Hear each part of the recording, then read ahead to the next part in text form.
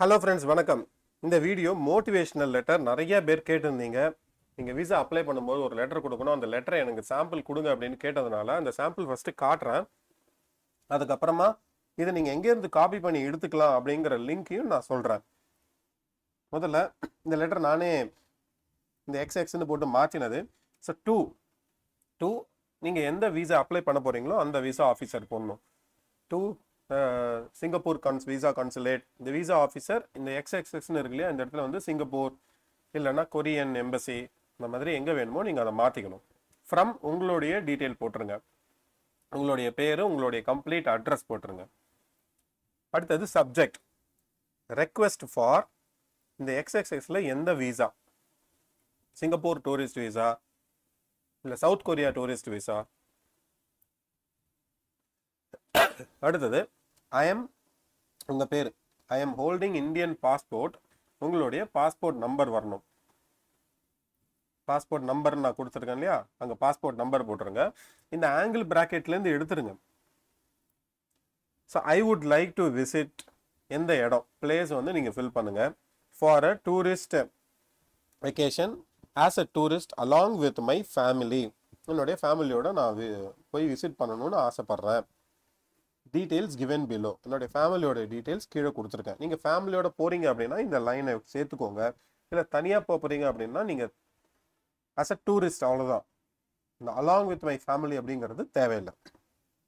அடுத்தது I have also enclosed my own financial papers, நான் என்னுடைய ஃபினான்ஷியல் பேப்பர், அதாவது பேங்க் ஸ்டேட்மெண்ட், ஐடி ஸ்டேட்மெண்ட்ஸ்லாம் கொடுக்குறோம் இல்லையா, அதை வந்து நான் அட்டாச் பண்ணியிருக்கேன் அப்படின்னு போட்டுட்டு hotel booking and flight details for your பர்யூசல், உங்களுடைய ரெஃபரன்ஸ்க்காக ஹோட்டல் புக்கிங்கும் ஃப்ளைட் டீட்டெயிலையும் நான் கொடுத்துருக்கேன். அதுக்கப்புறமா I will abide to the terms and conditions of the visa regulation, நான் வந்து அந்த கண்ட்ரியோடைய விசாவோடைய ரெகுலேஷன், அதாவது சட்டங்கள்லாம் இருக்கு இல்லையா, அதை வந்து நான் பின்பற்றுவேன். And will return to my home country, என்னுடைய தாய் நாட்டுக்கு நான் திரும்பி வந்துடுவேன். Before my stipulated visa duration period, அந்த விசாவுடைய நாள் முடியறதுக்கு முன்னாடி நான் என்னுடைய தாய் நாட்டுக்கு திரும்ப வந்துடுவேன் அப்படின்னு சொல்கிறோம். I am planning to travel on, உங்களுடைய டேட் போடணும். நான் எந்த நாள்ல இருந்து, மந்த், இயர், இதை நீங்கள் எப்படி வேணால் போட்டுக்கோங்களாங்க. நான் வந்து ஒரு எக்ஸாம்பிளுக்காக, உதாரணத்துக்காக டேட், மந்த், இயர் அப்படின்னு போட்டிருக்கேன். என் டைப்பை என் போடலை, நீங்கள் புரிஞ்சுக்கோங்க. மந்த் இது. அப்புறம் ரிட்டர்ன் ஆன் எந்த டேட்டு, ஸோ இந்த நாள், இந்த மாதம், இந்த வருஷத்துலேருந்து இந்த நாள், இந்த மாதம், இந்த வருஷம் வந்து ரிட்டர்ன் ஆகிடுவேன். எதுக்காக இங்கே வருஷம் போடுறோம் அப்படின்னா, சப்போஸ் நீங்கள் டிசம்பரில் கிளம்பி நீங்கள் ஜனவரியில் வர மாதிரி இருந்ததுன்னா வேறு வருஷம் ஆகிடும் இல்லையா.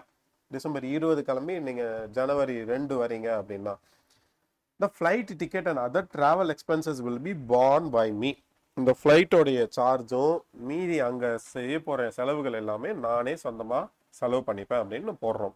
இங்கே உங்களுடைய ஃபேமிலியில் யார் யார் இருக்காங்களோ அவங்களுடைய பேர், date of birth, passport number, issue date, expiry date, இது எல்லாமே உங்களுடைய பாஸ்போர்ட்டில் இருக்கும். அதை அப்படியே நீங்கள் போடணும். அடுத்தது ஐ assure that my trip to எந்த நாடு is purely based on tourist purpose only, நான் உங்களுக்கு வாக்கு தரேன், இது வந்து டூரிஸ்ட் பர்பஸ்க்காக மட்டும்தான் நான் போகிறேன். அங்கே போய் நான் வேலை செய்ய மாட்டேன், வேலை தேட மாட்டேன், இல்லை வேற எந்த விதமான செயல்கள்லையும் நான் ஈடுபட மாட்டேன் அப்படின்னு நீங்கள் சொல்லணும். I request you to kindly grand as the required visa and ஒப்ளிச், நாங்கள் கேட்டிருக்கிற அந்த விசாவுக்கு தயவு செய்து எங்களுக்கு அப்ரூவ் பண்ணி கொடுங்க, கிராண்ட் பண்ணுங்க அப்படின்னு சொல்லி உங்களுடைய பேரும் உங்களுடைய சிக்னேச்சரும் கொடுக்கணும். புரிஞ்சிடுச்சா? இவ்வளோதான் வந்து மோட்டிவேஷனல் லெட்டர். இப்போ இந்த லெட்டர் எங்கே இருக்குன்னா, இந்த blogger.com, நான் இந்த லிங்க் வந்து கீழே டிஸ்கிரிப்ஷனில் கொடுக்குறேன். என்னுடைய பிளாகிங் பேஜில் நான் வந்து இதை கொடுத்து வச்சுருக்கேன். ஒரே ஒரு நிமிஷம், அந்த பேஜ் இங்கே தெரியுதா, வரல. சரி, அந்த லிங்க்கை வந்து நான் கொடுக்குறேன். அந்த இருக்கு blogger.comனு இருக்கா, blogger.comல என்னுடைய பிளாக் எஸ் ராஜேஷ்